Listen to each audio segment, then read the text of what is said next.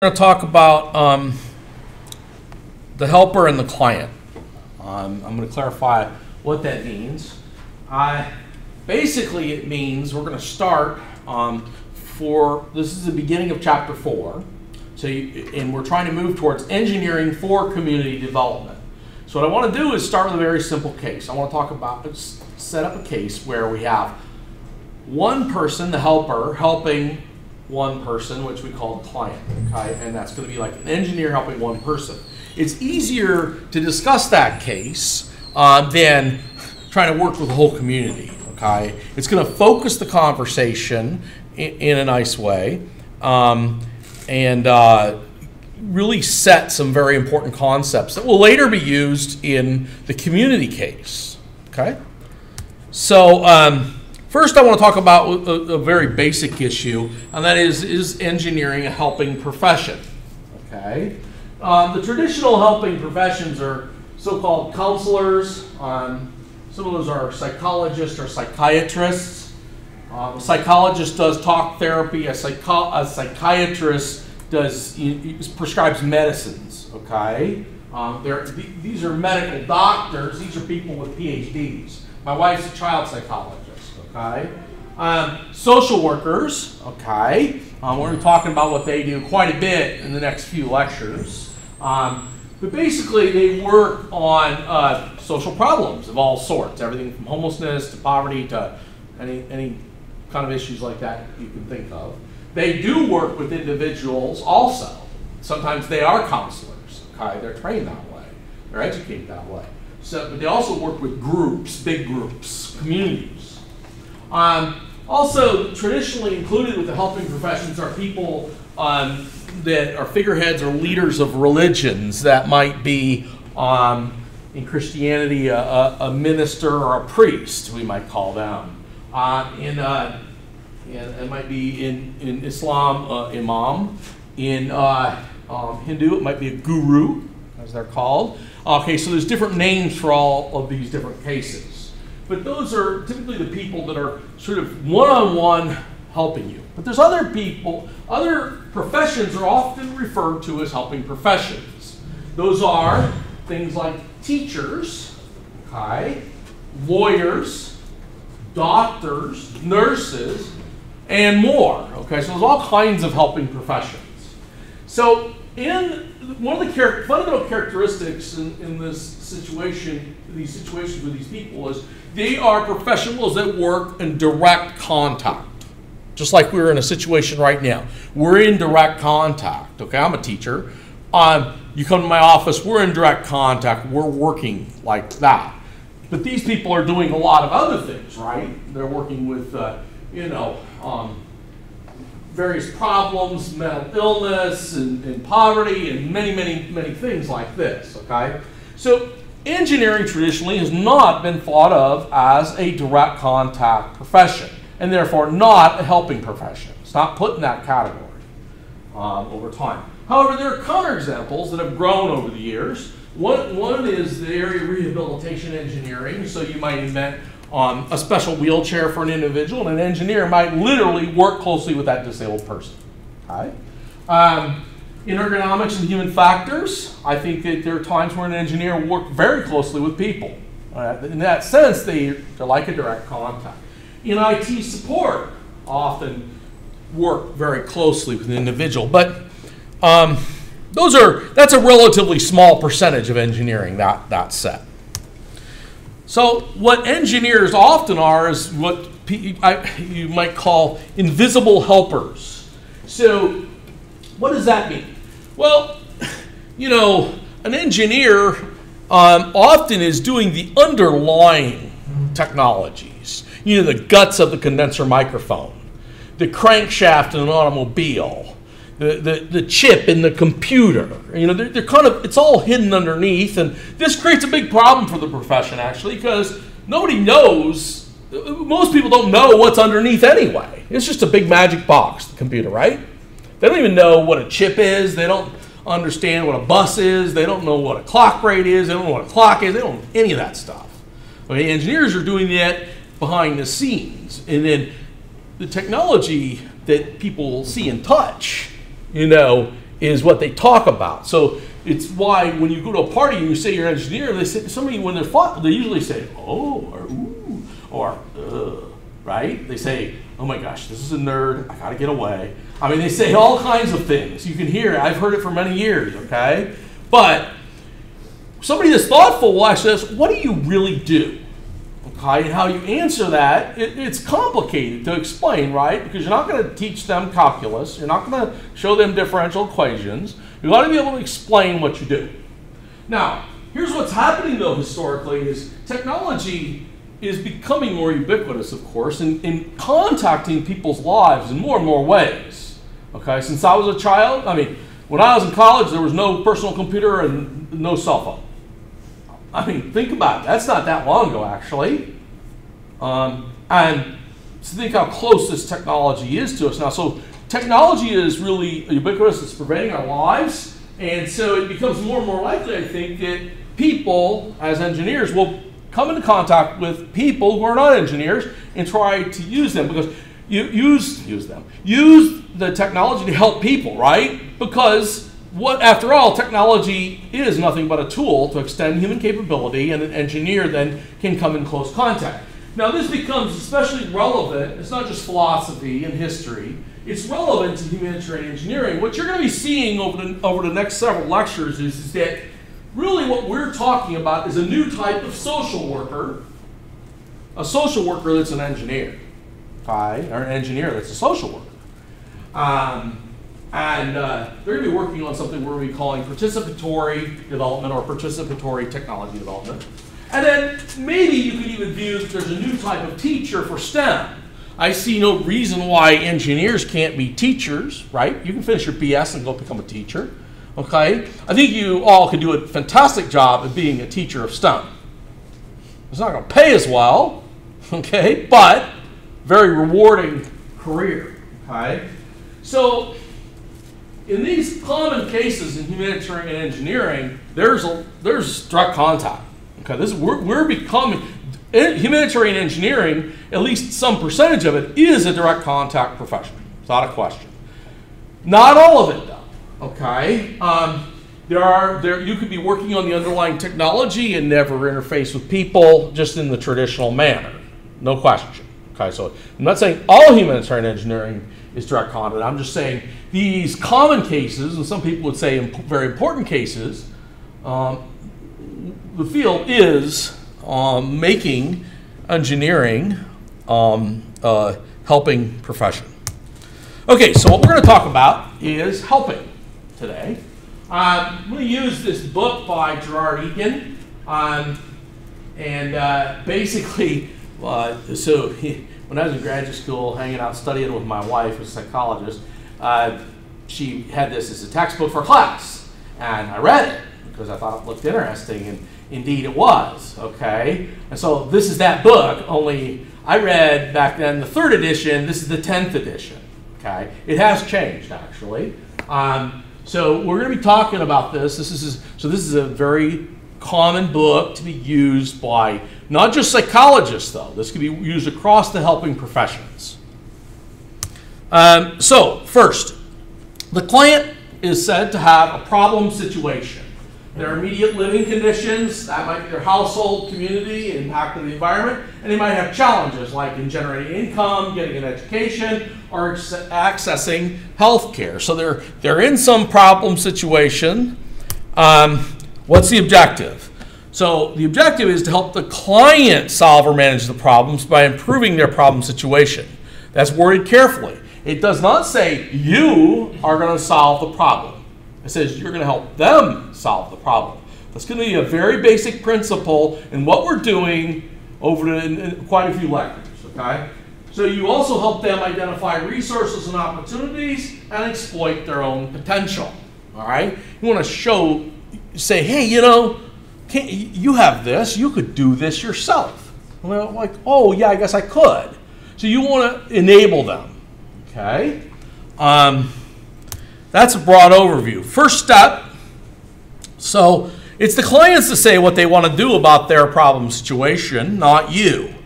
So what do they want? That's a very difficult thing to figure out for them, perhaps. you might have to give them guidance on what they want, because they may look at something and say, oh, I never knew that was feasible to change. And you might have to say, well, actually, I think we can do that. Okay, so you guide them in trying to, but you let them say what's important. So the question then is what are the goals or the problems to solve? They have to be important to them. They have to be willing to work on it. It can't be a dynamic where you say, what do you want? And they say, well, I want this. Why don't you give it to me? No, they have to work for it, because they're working for it will demonstrate that they really want it. Okay, you're enabling them. So primarily this has to be client specified. You, of course, can give some inputs as I just mentioned. Next, so what you're trying to do is help the client learn to help themselves. Okay, you want to put the client in the driver's seat. In other words, you're not the one driving all the change, they are. Okay, you're sitting back in the back seat and saying, you know, I think you better take a left here. Okay, things like that. But it's their choice. So, goal though is you want to help them find something that's a life-enhancing outcome for the client and by the client. So a life-enhancing outcome, you can use many measures for that, such as the multidimensional poverty index. You could use the Human Development Index, which says it's all about money because of living standards, about health, and about education. So you can have, as a professional, you ought to have life-enhancing outcomes in mind, but they're picking. And if they say, my biggest problem is health, I need health care, I need to do this, I have contaminated water, well, focus on that. Okay? So, again, put them in the driver's seat. Let them pick the goals. But the helper has to be, is a professional, is doing this, so they have to help the person find simple enough goals. The goal shouldn't be, I'm going to make $1 million a year. You got to find some realistic goal, help them find a realistic goal. And you would like to find some goals in the beginning of in your relationship with a client that will give fast and perhaps small success, so that they look at this, they get success, and they're like, I'm buying into this process. I believe this works. This worked for me in one case. I'll try it again and go for something bigger.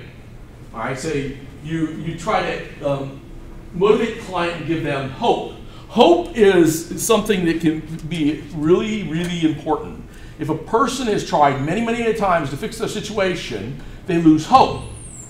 And if you meet someone that has no hope, it's pretty gripping. It's kind of depressing, because it's hard to give people hope that have no reason to hope.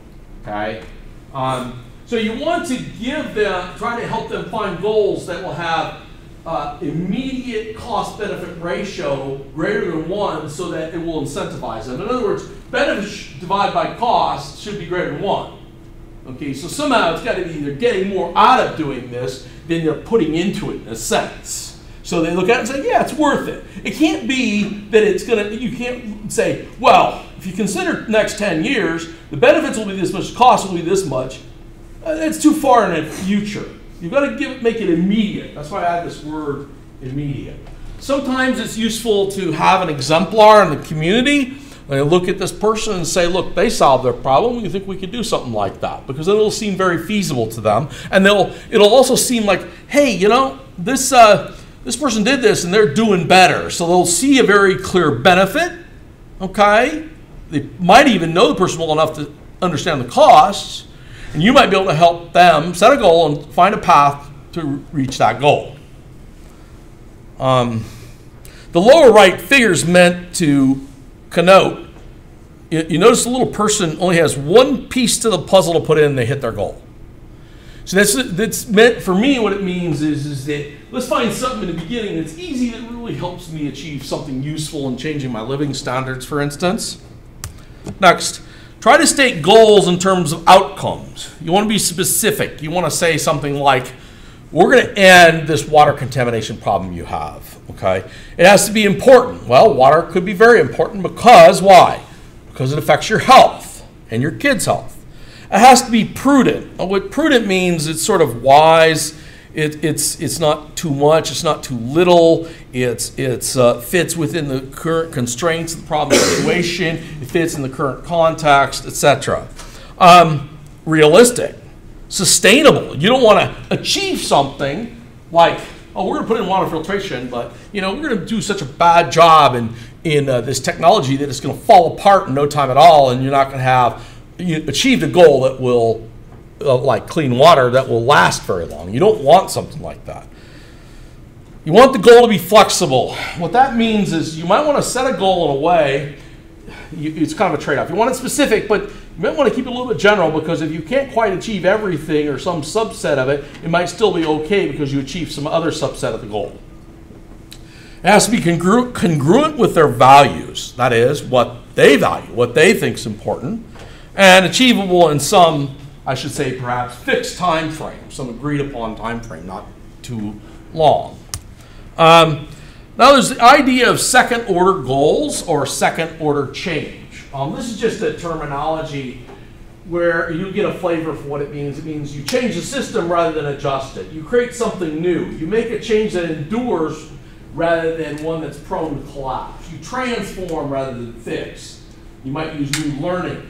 You might address causes rather than symptoms. This is going to be a big issue in the community too. Sometimes you might want to go in and fix a health problem, but if you haven't fixed the contaminated water, the health problem's just going to keep popping up. So, and engineering is very good at times, for some cases, at addressing root causes, okay? Like water and sanitation are root causes of problems with respect to health, but also, as you know, impact education and so forth. Education is another root type thing, okay? So these are so-called substantial, real, or good changes. So, problem. If you're going to try to get a life-enhancing outcome, something that's, important, and something where the client will really feel an effect from it, it's going to be constrained by the overall context. So what Egan means by context is sort of like everything, actually, everything else, but some part of the client. The problem situation, past successful or failed attempts to change their problem situation. What if, over the last 10 years, 10 OSU groups went down to Honduras and couldn't solve this problem for these people? They're sick and tired of OSU. You show up and say, I can solve the problem. You think they're going to believe you? And it's not just OSU, it's other programs, right? There's different people that may be trying to do something. What is their employ unused opportunities or resources. So you may see some unused resource or opportunity and suggest that the client uses it, but they may have tried that in the past and that doesn't work for one reason or another. Their personal history. So their expectations, aspirations, and disappointments. What do they want to do? What do they aspire to? What skills or strengths does the client themselves have? If you're going to help that person, okay, and their hopes and their fears. So it's sort of all these constraints. It's a very complicated situation.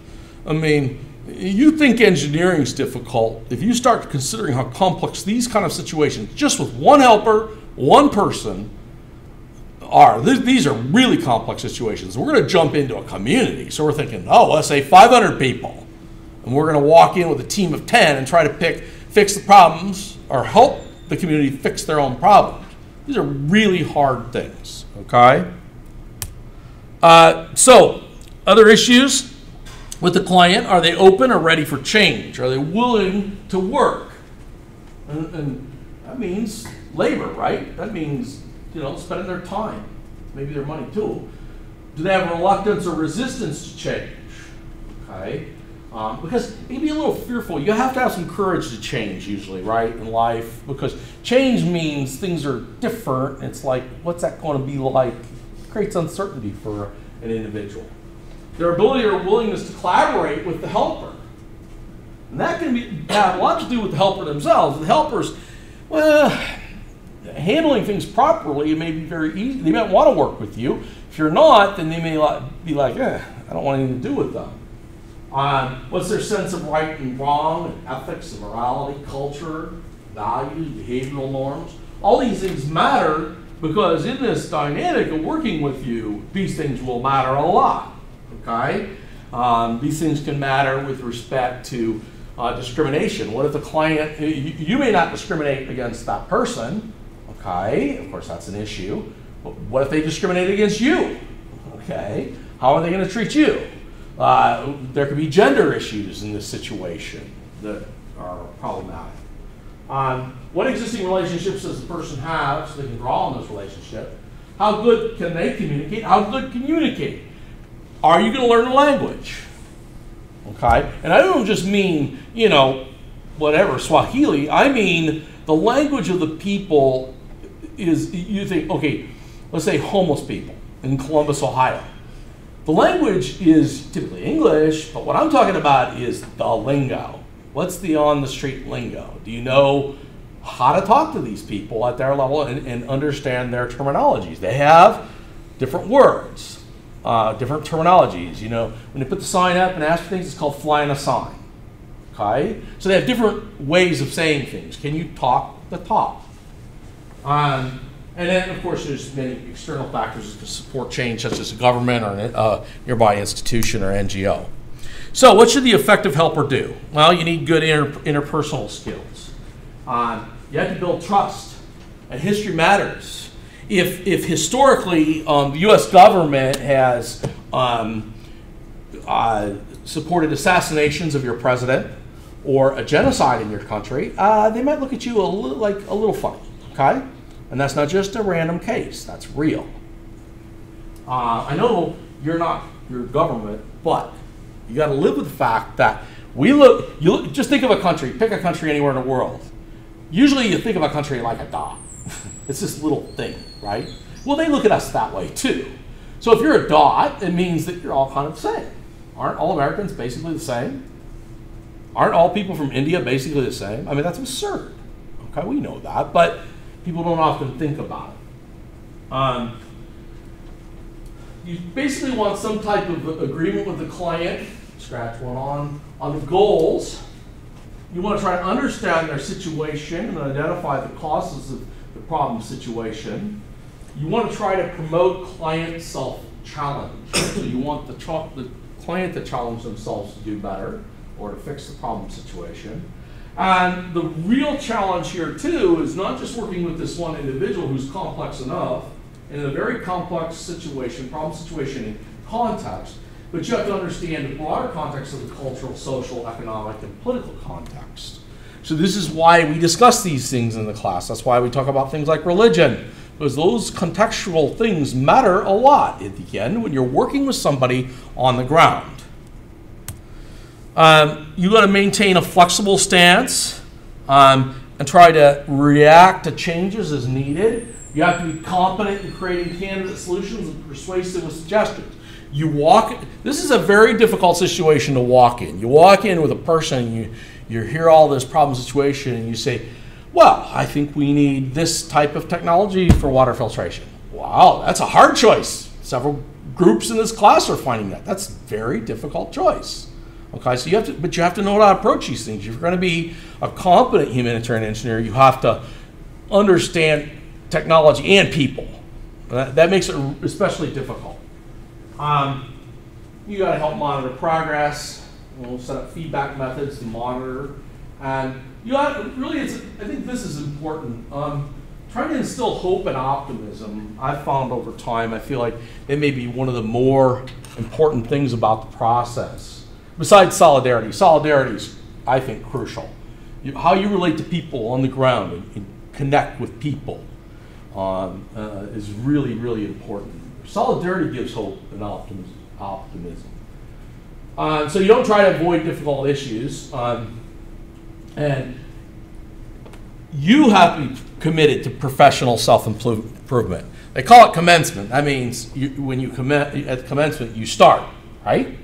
So that's when your professional development starts. You start from a foundation, Ohio State, and you develop your competence over the rest of your life. Okay, same thing applies here. So Egan calls this helping as a two-person collaborative exercise in creativity.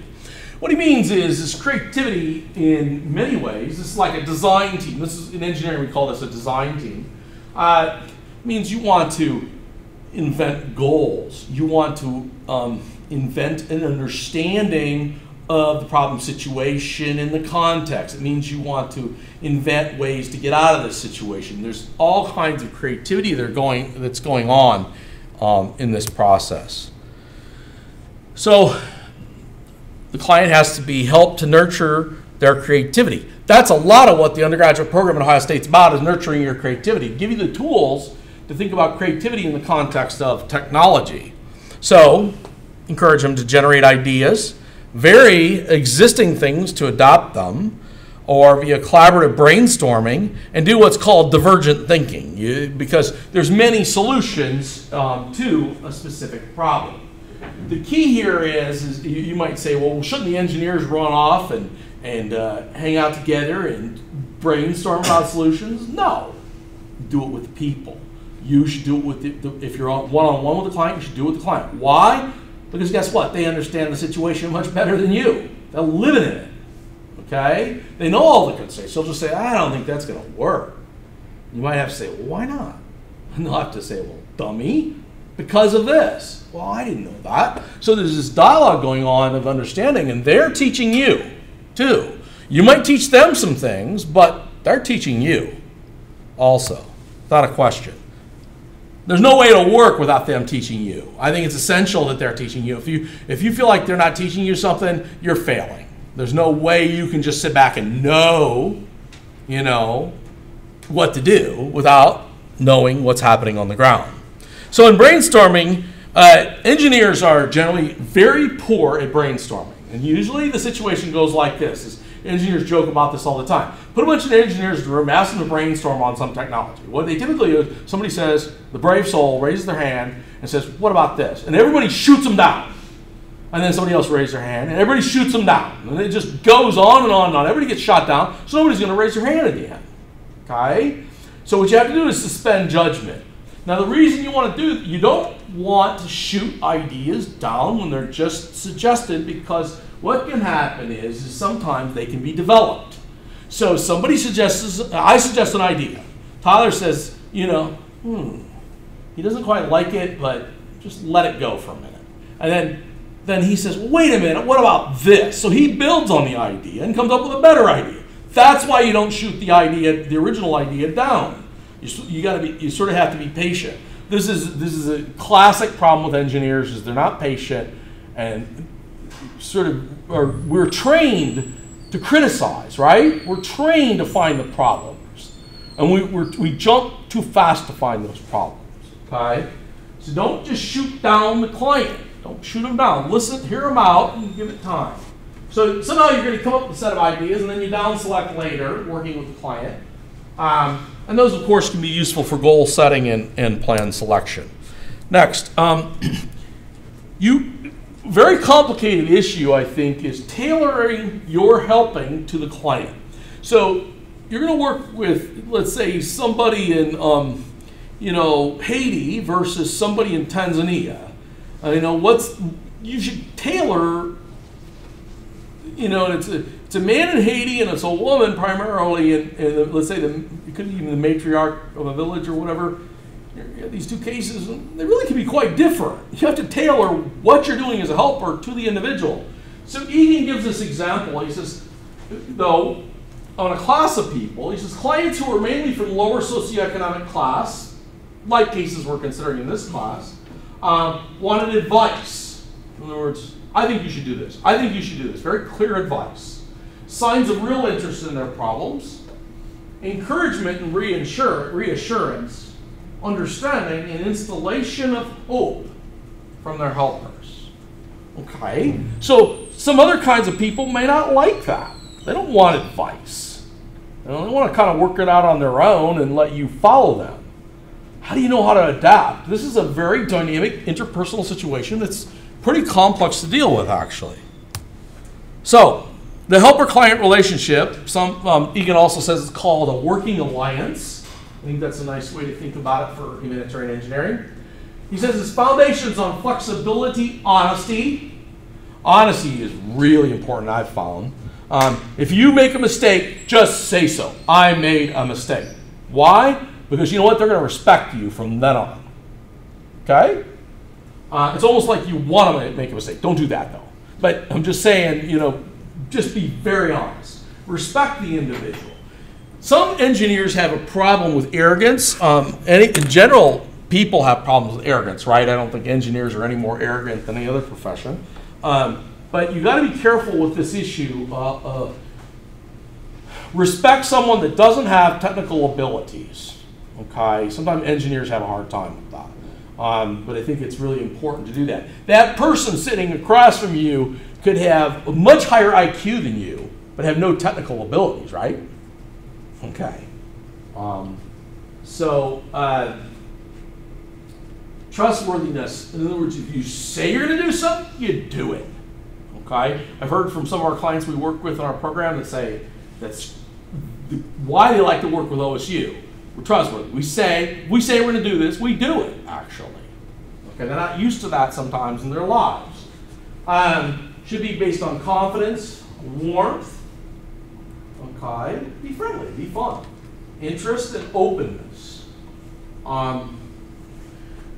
He says that clients appreciate the following things: the self-presentation and body language that's open, nonverbal gestures. Got to be careful with that, right? Because different gestures mean different things in different cultures, but you got to just go with it. You can't learn everything. Emotional support and care, honesty, validation. You know, if they're doing something good, validate them. Say, you're doing something good. I think that's awesome what you're doing. Okay? You give them guidance, you challenge them. So clients do like to be challenged. Because it's respectful to challenge them, right? I mean, if in a class I treat you like a bunch of babies who couldn't learn, that's not respectful to you.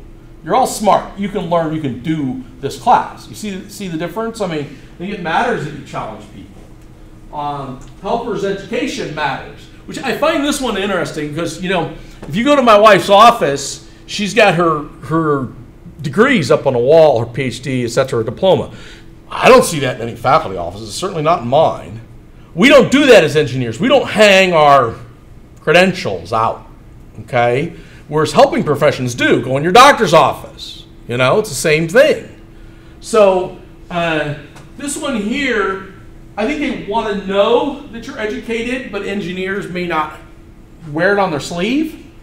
And that seems okay, but they want to know that you're competent. They want to know that you have an education, and so that when you say something, there's something behind it to back it up. Okay? And that they appreciate that they're self-responsible. So the helper has to show respect. The old statement from medicine, the Hippocratic oath is, you know, do no harm in the relationship. Don't rush to judgment about the client and their problem situation. This is difficult for some people. If you look at the situation, you say, some people seem to say, why in the world are you in this situation? This is your fault. You know, this is your fault. So I'm not helping you get out of this situation because you screwed up and put yourself in this situation. That it would be jumping the gun usually. You know, everybody can get themselves in bad situations. You can in your own life.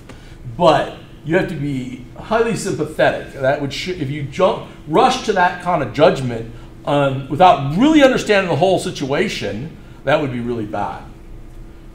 You have to be competent, committed, genuine. Egan says that you would be phony if you overemphasize your professional credentials. You know, let's say, you know, when I work with someone in this situation, do I require them to call me Dr. Passino? Professor Passino? No, it's Kevin. Okay, period. I mean, why? They'll develop the respect if the respect is deserved. This is the way I look at it. You don't need to emphasize your credentials in this manner and overemphasize that you're the engineer. I'm here to help you. I'm the engineer. Listen to me. It has to be much more collaborative and down to earth and non-sentimental. So you talk eye to eye at the level. I say this a couple times in the book. not down to them with condensation. Condensation, I like that. Condensation, the engineer's version of it.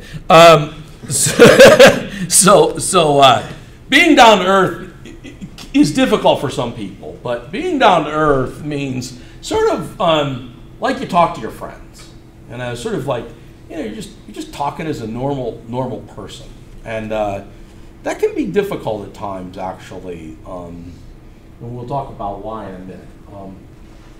You have to assume the client has goodwill. They're not trying to rip you off or rip the system off. And you have to focus on their agenda. Show respect. Now, I think this can be difficult for some people. For others, no. So what do I mean? Usually, you show respect via what's called empathy. Empathy is a really big issue in this setting of helping. So what you try to do when you're working with your client is you want to step outside of you and try to step into their shoes and say, what would it be like to be that person? In other words, what is their perspective on their situation? You know, they always say walk a mile in somebody else's shoes. This is very difficult to do, but humans can do this. Okay, you really can do this. But it requires you to have empathy. It requires you to get out of your stance of the engineer, get in the stance of where they're at, and then say, oh, I see why you're saying that. You can train yourself to do this. You can educate yourself to do this. And I think it's really quite important in this process because it helps. It's like in your mind, immersing yourself in the client's problem, situation, and context. And of course, it's a mental exercise, and you can never perfectly do it, right? You can't do that. You can't perfectly achieve it, but you should try to do it. And if you don't, because if you can do it, then you can make better suggestions, etc. Right? Appreciate diversity and multiculturalism, and so focus on humanity and dignity. Humanity and dignity; those are big words here. I mean, that matters a lot. Can you look at another person you're working with, and I grabbed all these colorful pictures just to make a point. I don't care what color they are, what their whole cultural context are. Can you just look at them as a human being with dignity and just talk to them like that? Okay, that actually can be difficult. Okay, can you do that for someone who is of a different color, different religion, and is severely disabled? Can you really do that? Put yourself in their shoes. Okay. That's hard. I say that's hard for anyone, okay? It's hard for me, okay? I think I can get better and better at it, though, as I sort of practice it and don't look at them and think, oh my gosh, why do they do that to their hair? You know, why in the world, you know, what are they doing? None of that kind of stuff matters in the end. It's the individual, okay? It can help a lot if you do your homework and try to understand at least something about poverty. That's what we're doing in this class. About culture. Very hard to understand culture. Gender roles, etc. And work with clients the way they are. Now, if you want to talk about complex issues with culture again, we could do that after class because those are difficult topics and require a lot of time. But even for the other country that I understand, I think, better than the U.S., I'm still baffled at times, you know. So, next, communication skills are important. You have to pay attention. This is called empathetic presence, okay? You are zoned into this person. This is the way I would say it. You're listening, which we'll call active listening in a moment. You understand, this is a pretty bold statement that Egan makes, that you understand what the client's thinking and saying. What they're thinking? How in the world are you going to do that? That's hard, right? Now, when you know somebody really well, like Ann and I, my wife, we can sometimes complete each other's sentences. Okay, you know what I mean? There's people like that you can do this with. But that's dicey. I mean, you can't do that all the time. No way. You try to respond based on a good understanding. Or try to help the client explore concerns and help them challenge themselves to develop new perspectives on their problems and on new situations. You take turns in speaking, no monologues. That's one of the problems with this lecture format. This is, I don't like. It's a monologue, essentially. I hate that. Because what do I get out of it? I don't learn a thing, right? I mean, they always say professors love to hear themselves talk. Well, there's truth in that. I mean, but it's baloney because it doesn't give you anything. It's the same thing with these monologues in this situation. A dialogue with another individual is you talk, I talk, okay? And we're going to talk about how that dynamic should go. The diagram on the right, I went into Google Images, which has every possible image you want. So this is good, right? So there's communication is like this big mix of everything between, the melding of the minds. Here is, I talk, you talk. We haven't melded. We're not really dynamically melding in the communication. That's bad, okay? We're just talking past each other. So active listening is a very common term that's used. This is also called empathetic listening or focused listening. The way Egan does this is he says, oh, that's what you're supposed to do. Here's the way to explain it. Here's what bad listening is.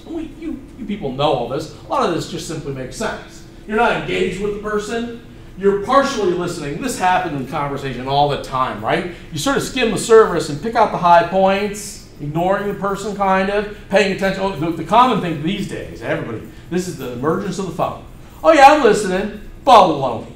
You're not listening, right? Could you imagine going into like a psychologist and have them fiddle on the phone while they're talking to you? But this has happened. This is in the last 10 years. This has arisen. It used to not be the case. So this is happening all the time now. People, there's partial listening and not really tuning in. So in other cases where you get the words but you're not really present, you can actually do this if you train your mind. You can be on your phone. I can do this with my wife. I'm sure I can. I never tried it, but I can be messing with my phone. She's saying something, and she says, "You're not listening." I just repeat everything back she said. Look, I was listening. No, I wasn't. I repeated the words. I just stored them in working memory and spit them back. I didn't understand. I wasn't empathetic. I wasn't focused. I wasn't actively listening. Okay? Other thing that we all do, unfortunately, is we rehearse while the other person's talking, right?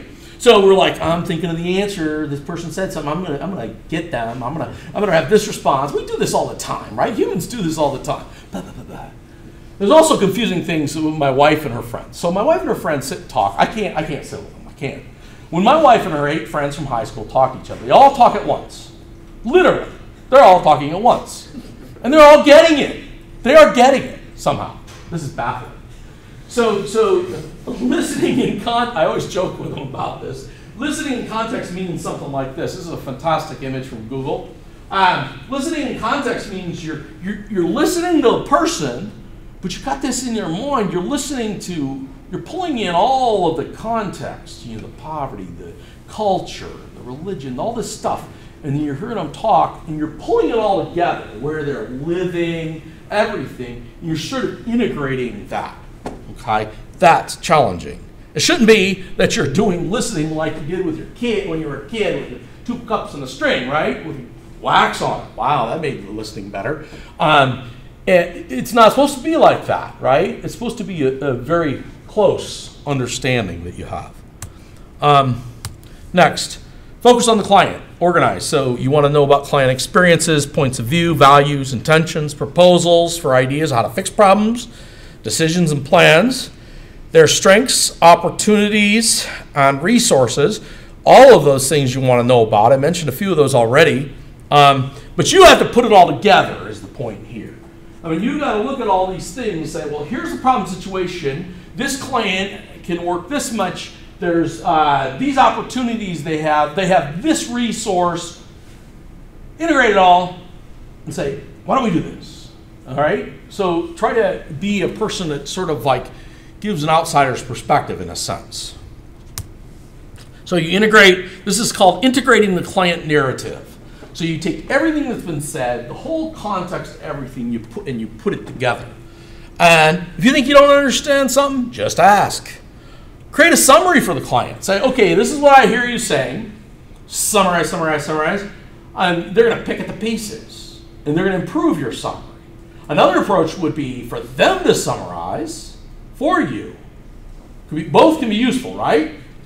And to try to gain an understanding. After you've done all that, then you respond. So you sit and think about it. There's nothing wrong with taking some time, doing it the next day even. And you're supposed to be perceptive. All right, have confidence like we discussed a moment ago with respect to technological solutions, for instance. You have to be accurate. You have to be assertive. In other words, you can't be too wimpy. You got to say, I think this is a good idea and this is why. Okay? But it's delicate because you're not going to be given any orders here. Right? And then you consider all the issues and you try to say something useful. So, from the client's perspective, this is what Egan calls the standard problem management framework. So the question to the client is, what's going on? Then they explain problem situation, they explain context. That's what he calls the current picture. And then you ask them, well, what does a better future look like? That's the preferred picture. This problem solved, water filtration solved, better education, whatever it is. Okay? And then the question is, how do I get there? What are the plans or actions to move from the current picture to the preferred picture? Okay? That is the way forward. And how do I make it all happen? That is, on the ground, what real concrete actions should I take? What sequence, and in what sequence, in order to get this done? So the client plus the helper work on all this together to try to figure it out. So what's the helper role? So you have to be active, empathetic, and focused in your listening, and you essentially create what you might call a model. The model is like this in your head, a mental representation of sort of everything that's going on. The problem, the client, the problem situation, the context. You put this all together. Of course, you could write some of this down, okay? But this kind of a model is important to be formed in the helper's head, and can be very difficult. You have to accept it's not going to be perfect, and the imperfect parts you want to learn more about from the client or so forth, how to make it right. And then the helper is supposed to use that model to generate responses and suggestions and inputs to this process. So they're supposed to be like abstracted up here at a higher level and look at the whole thing and saying, I think it's good to do this, I think it's good to do this. It's sort of a high level, okay? Clients on the low level, on the ground, making it happen for themselves. They're in the driver's seat. Okay. Next, just briefly, there is a question, and I think this is really important. Should you help or should you not help? Okay. So usually this will happen in an initial screening. You might look at the situation and say, nope, I'm not getting involved in this. Or things might evolve to a point where you stop helping. Okay.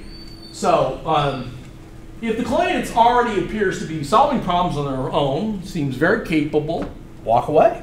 Let them solve problems on their own. Why? Because they're going to gain a sense of accomplishment and hope by doing things themselves. It's just better to let them go. Don't get involved. If a client has a history of not engaging in the helping process, for instance, expecting to always have things done for them, if it's an older individual, if it's a child, of course, you help. Children are supposed to be dependent. You go to Montaña de Luz in Honduras, you're helping the children in the orphanage, no problem. I'm talking about adults, okay? And if adult isn't going to help, they just want freebies, forget it, walk away. If the client really only has minor problems, this can happen pretty easily. You run into a situation in any country in the world, there's rich people. And you walk in and you think, you look at the stats and you think everybody's poor, and they're not. So you don't want to get trapped in a situation of helping someone who really does not need your help, okay? Because they only have minor problems. A client with a low commitment. So they might have competing agendas from family or job or demands on their time. So this is going to be a delicate situation. If they can't commit to helping improve their life, then, well, you probably shouldn't help them. However, this one's complicated because some people are in situations, for instance, let's say you have a disabled mother that's living with you, and it's full-time. You're taking care of this person full-time. That kind of person may need your help on some things they normally could do themselves, okay, granted, without a question. So each of these situations is very, very complicated, okay? Then there's certain clients who simply don't want your help. They don't want anything to do with you. Just walk away. Nobody's going to talk. You're not going to talk somebody into helping them. That doesn't make sense, okay? You just walk away. Okay, finally, being a feedback control person, I know everybody already saw this. That whole process we just described is a feedback control system. Really, seriously. I realized this in graduate school and wrote a paper about it, and you can get the reference at my book. But if you just think about it, it goes like this. So this is the client, this box here. Client establishes goals. Those are on the left. The client takes actions. The problem situation in the context is right here, and there's uncertainty in that, okay? So what they do is they take actions to try to change the problem situation into something else, one that meets the goals. What I can measure about the situation is the measured output. So what the client does is looks at the current problem situation and context, somehow picks actions so that measured outputs satisfy goals. That's feedback control. Okay, that's feedback control. Now, in this context, see, the reason I'm doing this is because you know the concept of the feedback controller. That's cruise control, right? That's temperature control. You get the concept. So there's a feedback process. So this thing can converge over time, right? Like by picking the right sequence of actions to make measured outputs be such that they're meeting goals, okay? Now, what Egan is saying actually can be represented in the following way. So forget about the upper part, just look at this. We've got the client, so they got a set of plans. These are the possible sequences of actions the client is going to take in order to change the current picture into the preferred picture, as we called it a few minutes ago. In other words, how to get where they want to go, how to get a life-enhancing outcome. So they got these set of plans, they pick the best plan, they execute the plan, and execute it by just generating a sequence of actions. They take actions on the ground. They help design a technology. They do something like with respect to hygiene. They dig a ditch. They do whatever, okay? In this process, though, there's this box down here that says execution monitoring and situation assessment. So this is trying to figure out if the plan is working. So a lot of people think, oh, I got a plan, I'm just going to execute the plan, and it's going to work. But in reality, no way. That's generally not going to work. Let's say I want to go right now and get a bite to eat over High Street. I have a plan. I think of a map of the roads. I pick a plan. I start walking. Why wouldn't that work? It wouldn't work because they close roads, right? What do? You replan. And I go another route, right? So there's uncertainty. This is that uncertainty. Okay? The client's trying to navigate this situation. It's very complex for them to do that. And they try to navigate the uncertain situation to fix their situation and get a life-enhancing outcome. Now, that's the lower level. This is going on at the lower level. At the upper level, what's happening? The helper generates this model of this whole situation, and this says helper model adjustment. So they adjust this model. They're continually watching things and watching things adjust. They hand the updated model over to this box. This box says, I'm going to generate some guidance, some input, some suggestions. Okay? And where does that go? Well, that generally goes somewhere down here. I think you ought to pick this plan now, rather than this plan. I think, so that's picking the best plan. I think you should consider other options for plans, okay? So on and so forth. So you see, so there's a feedback loop here at the bottom. There's a feedback loop at the top, right? Now you say, that's hopelessly complex. There's no way we can ever analyze this. This is as old as the hills, this idea. Okay? What's it called in feedback control theory? It's called model predictive control or receding horizon control. In artificial intelligence planning systems, it's simply called a planning system. Okay? So these aren't new ideas. These have been in engineering for many years. That's why many years. I wrote that paper in like '87, so that's a few years ago. Okay? And back then it was old. These ideas were old.